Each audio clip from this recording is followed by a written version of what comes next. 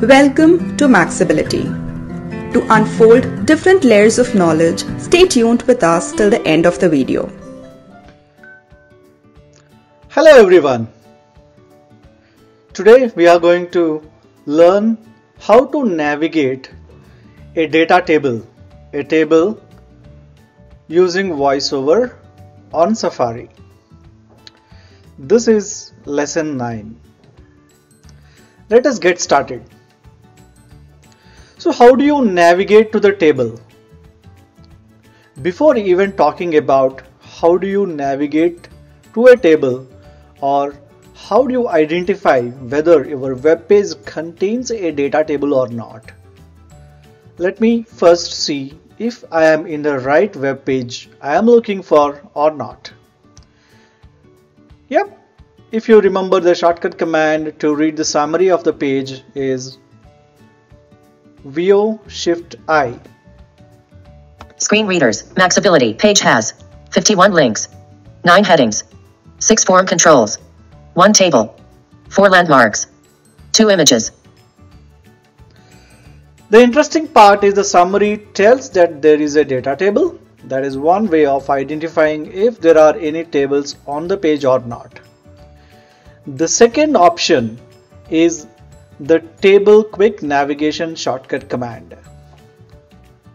It's VoiceOver commands plus command, that is control option command plus letter T. Screen readers and links for commands, table, 3 columns, 8 rows. So when I hit the command, Table containing, it went to the next table on the web page and has read the summary or the caption, whichever that it could identify, and also spoke how many rows and columns does this table contain. Now let me do another shortcut command just to see if there are any data tables before the focus area. I can do control option command, that is VO plus command plus shift plus T. first table, screen readers and links for commands, table, 3 columns, 8 rows. It says first table and it says table with 3 rows and 8 columns, or 3 columns and 8 rows. Let me now navigate into the table. Once I hear that there is a data table and I am on near to the data table, the first thing I do is I just go into the first cell of the table by using VO plus right arrow. Vendor, column 2.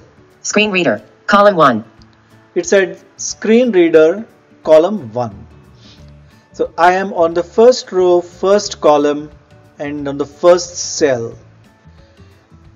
Now once you are in the data table, you can use VO plus right, left, up and down arrow keys to navigate within the table.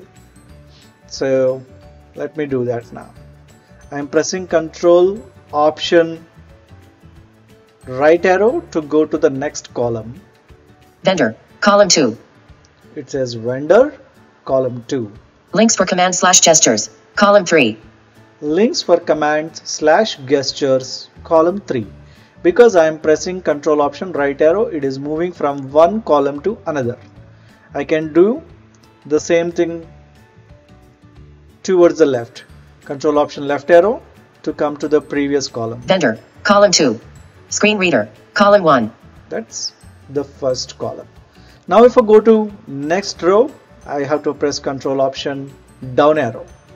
Row 2, JAWS. Row 2, JAWS. Row 3, NVDA. Row 3, NVDA. If I have to come to the previous row, control option up arrow. Row 2, JAWS. Row 1, JAWS. Screen reader. Row 1, screen reader. Now the second point that I want to let you know is to check whether this data table is created with accessibility in mind or not. So in any data table, what you need to have is a proper relationship between the header cells. It might be column headers or it can be row headers, or both in some cases. And the data contained in those relevant cells need to be related with the column headers. So there should be a relationship between the data cells and the header cells when you are reading in this commands with this shortcut commands, control option, left, right, up and down arrow keys. Let me see if this table is accessible or not. I am pressing control option, down arrow. Row 2, JAWS. Now it's at JAWS. I am switching from the first column, second row to second column, second row. Vendor, Freedom Scientific, column 2. It says vendor, Freedom Scientific. Vendor is the column header and Freedom Scientific is the data or the information in that cell. And if I press control option, right arrow. Links for commands, gestures, link, JAWS commands, column 3. So links for commands / gestures is the column header and JAWS commands link is coming from that particular data cell. So when I am moving from one column to another, the screen reader is reading the column header with the value in the corresponding cell. Because the column headers are created in such a way that the headers represent the relation between the data cells and the column headers. Now let me see if the row headers are having proper relationship. Now I am in the third column of the second row and it has said link JAWS commands. Now let me see, I'll go just one row down and see which commands are there. I am pressing control option, down arrow. Row 3 NVDA, link, NVDA commands. It said row 3 NVDA, link NVDA commands. The row 3 NVDA, the word NVDA is coming from the row header and the value in the cell is link NVDA commands. I'm just moving to the left side column. Vendor, NV access, column 2. The vendor is NV access. Now let me go arrow down in the second column. Control option, down arrow. Row 4 window eyes, GW micro. Window eyes is coming from the row header and GW micro is coming from the cell or the information from the data cell. In this way, when I am moving from one row to another, the screen reader is reading the row header, and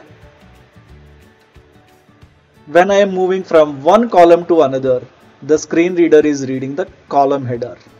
So that is how you test a simple data table. We will read more about the complex data tables and how to test them in a separate session.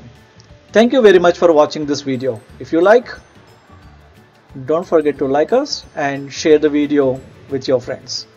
Thank you very much. Thank you for watching and being with us. Please like and share the video. Don't forget to click on the bell icon. And also, for more updates, subscribe the channel.